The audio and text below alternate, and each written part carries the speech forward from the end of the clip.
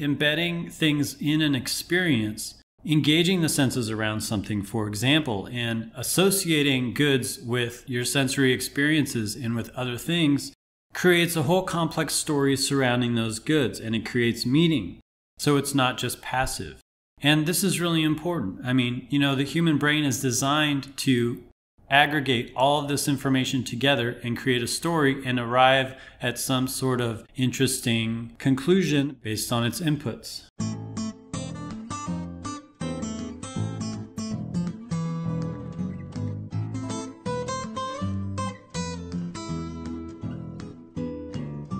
So we're talking today about the experience economy.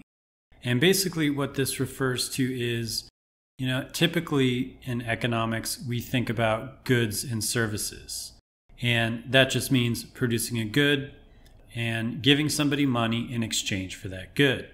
And the notion of the experience economy basically extends that beyond the simple exchange of a physical item and money, or exchange for a service and some money.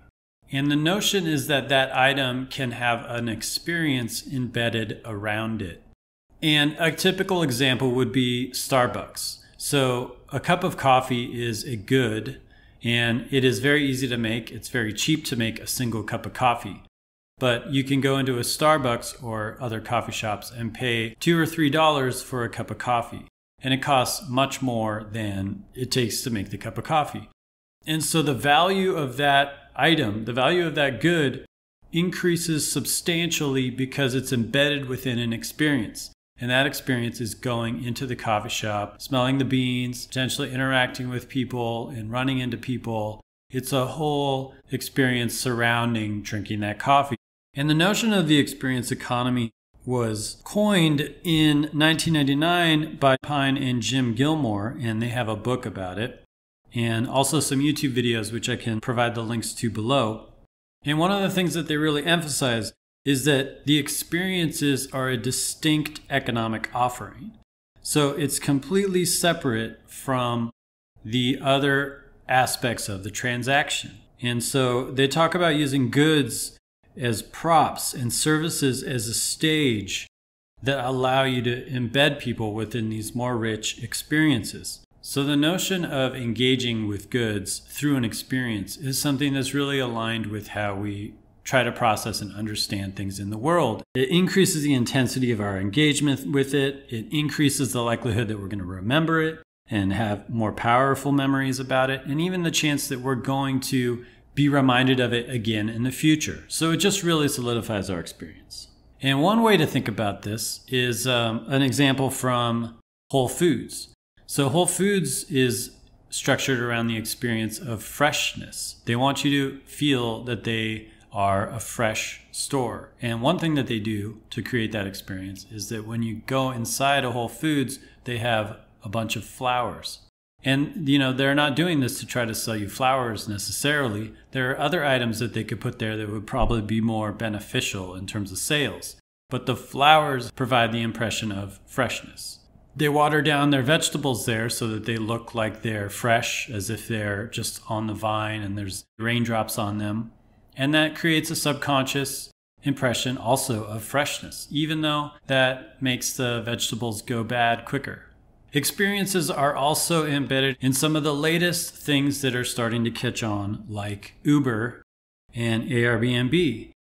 I've definitely experienced Uber drivers that decorate their vehicles in a certain way, whether it's like Mardi Gras time and they've got Mardi Gras beads up in front, or if it's Halloween and they've got decorations and they're giving candy.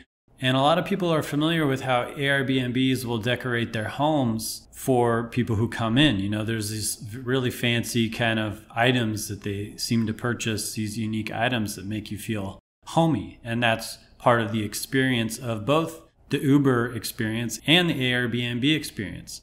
And the importance of experience is demonstrated scientifically. There was a study where they basically compared the amount that people donated to a temple, and these people either engaged in these high ordeal rituals or low ordeal rituals. And with the high ordeal rituals, these people went through all of these things where they had to climb up a mountain and they had to be pricked, and it involved body piercing, it involved carrying heavy objects, and even dragging carts that were attached to hooks to the skin. And the other people were in a low ordeal ritual, and basically they prayed and chanted. And it turned out that the groups that were involved in the high ordeal ritual wanted to donate more to the temple at the end than those in the low ordeal ritual. And this is based on the notion that their shared experience, which was more tense, actually it involved pain, which is kind of why it was more intense. That shared experience actually helped to bond them together and to enrich their experience. And we're basically hardwired to attach more strongly to these memorable experiences that we engage in together. So clearly brands want to think about this. And brands have been thinking about this. And it's something that we do intuitively. So Las Vegas is one of the typical examples of the experience economy. When you go there, they have all of the flashing lights and all of the hotels, and they try to make it so that you want to stay inside the hotel and never leave, and so on.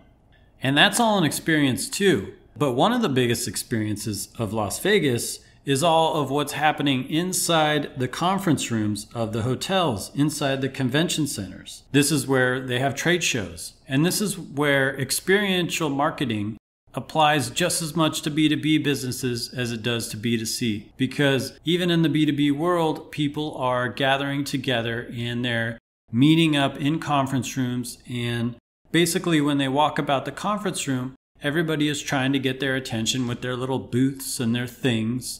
Everybody's trying to create an experience for them. And then they go out and have dinner together and so on. So the notion of traveling and networking like that, of course, is related to this notion of experiential marketing and the experience economy. And that's largely why Vegas is what it is today. Another example is the Geek Squad. They have designed a whole experience surrounding computer repair, which was different. You know, there's some stereotypes that we have about how people are going to fix our computers, what they're going to look like, what they're going to wear. We expect them to drive a van. But the Geek Squad turned that all on their head. They wore bow ties. They didn't dress like standard computer repair people. They used a badge instead of a typical business card. They basically created a more psychologically complex experience surrounding computer repair. And that made them unique and that made them memorable. Of course, Red Bull is really big on that. They create their own experiences. They've got the Flugtag competition where they have people create these vessels that don't fly and then they make them jump off into the water and we all watch them while they slowly and sometimes catastrophically fall into the water. And this is one of the reasons why companies are involved in so many different services. And Red Bull is another example because they actually have their own streaming platform. And so they basically show you a bunch of free content that is related to what they stand for as Red Bull. This notion of experiences is also why we're seeing escape rooms pop up. Basically, what happened with escape rooms is that the haunted house industry realized that they had the capability of creating this experience that didn't depend on one season. They didn't have to just be active during Halloween. And so they could use all of their tools, they could use all of their actors and all of their sets and all of their storytelling to create these escape rooms. And now I think probably everybody has seen these escape rooms that are popping up all across the US in these different cities. And so articles are popping up where we're seeing this happening. There was men's activewear brand Rhone that was offering workout classes and basically connecting people who are interested in wearing their sort of activewear with an actual active activity where they could talk to people about their brand. So we see ads popping up. There's Adweek articles about Harry Potter using 51 Times Square ads to create an immersive theater. There's Breaking Bad pop-ups coming to LA for their new El Camino movie. And there was an Oscar ad about how Google is helping you find movie locations. And so now that's creating a real-world experience surrounding a digital experience. And this relationship between real-world experiences and digital experiences is super important. And I'll get into that in the next video. And the last thing I want to say here is that experiences are so important today that the Wall Street Journal is actually launching its own experience report that is basically focused on events. So overall, we know from psychology that experiences are really important for connecting us psychologically with a brand and for helping us understand what that brand stands for.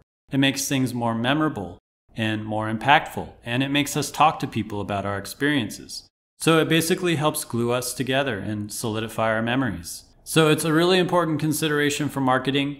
I gave you a bunch of examples. Check the links below to learn more. We're posting regularly about psychological insights related to marketing. So hit that like and share if you share, and hit that subscribe button at the bell button. And let us know in the comments below if you have any questions or thoughts about this. Thanks for checking this out.